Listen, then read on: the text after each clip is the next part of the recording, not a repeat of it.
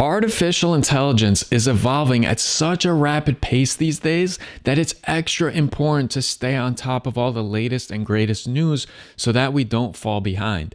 So what exactly is GPT-4 Turbo and what's amazing about it? To put it into context, if you're using GPT for free, you're using 3.5.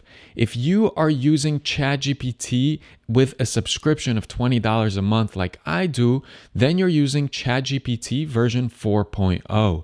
ChatGPT-4 Turbo with Vision is only available right now as a preview to paying developers with an OpenAI API account. For us non-developers, it's very likely that under that same subscription of hopefully $20 a month, it will stay that way. Very soon, we'll also be able to access ChatGPT-4 Turbo with Vision there. So the first really exciting announcement is that ChatGPT-4 Turbo now can support 128,000 tokens of context maximum. What does that mean? Well, to put it into perspective, ChatGPT-4 at its maximum can support 32,000 tokens. What do tokens mean? Tokens just means how long the memory of conversation lasts. What do I mean by that? Well, 128,000 tokens is equivalent to about 96,000 words, which means that if you're asking questions, ChatGPT-4 Turbo's answering it, you're having dialogue, you're having conversation, anything before 96,000 words, it's going to have amnesia. It's not going to remember. It's not going to have context with it. A really easy way to think of tokens is like think of someone that has Alzheimer's, where if you talk to them for about 3 minutes, they will remember it and they could keep the conversation. But anything above 3 minutes, they completely forget. Their short-term memory gets reset basically, and they can't go back in conversation. So what do I mean by ChatGPT-4 Turbo having a maximum of 96,000 words in its memory bank? It just means that if the chat goes beyond 96,000 words, it'll likely forget everything before the 96,000 words, and the answers may be out of context.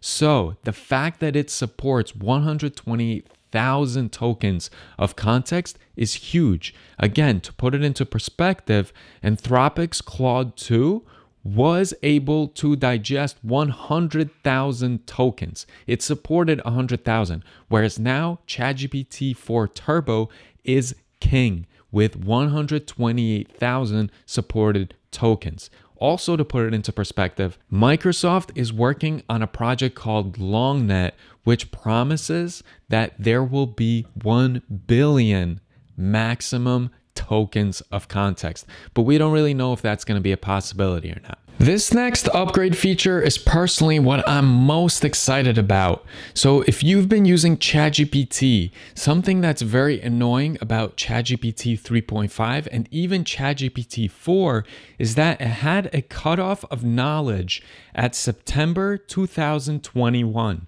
What does that mean? That means if I prompted ChatGPT to tell me about Steph Curry's scoring average in 2022, it wouldn't be able to do it because anything after September 2021, it didn't have knowledge access to. Whereas now, Turbo will have access all the way up to April 2023. That's going to be its cutoff. Furthermore, Sam Altman, the CEO of OpenAI, the one that's doing the presentation during Dev Day, he promised to never let a ChatGPT model get that out of date again. They also made other technical announcements, which I won't get too much into this video, but basically they dropped the rates. They made it a lot cheaper for developers making AI models with ChatGPT integration. They also talked about text-to-speech requests. They showcased the way the voice sounds when it reads prompts back to you or converses with you, and it's so much more natural. It's so much more believable. And soon you will not be able to distinguish between an AI model speaking to you or a person. It will basically be impossible.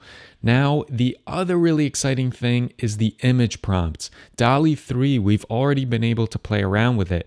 I actually made a tutorial on that and a video if you go back a couple of videos ago, and also ChatGPT Vision. I've also made a video on that as well. And when I covered DALL-E 3, I actually had 15.5 thousand views as of today on that video, which I super appreciate. It keeps me motivated to keep creating content like this, so I appreciate that.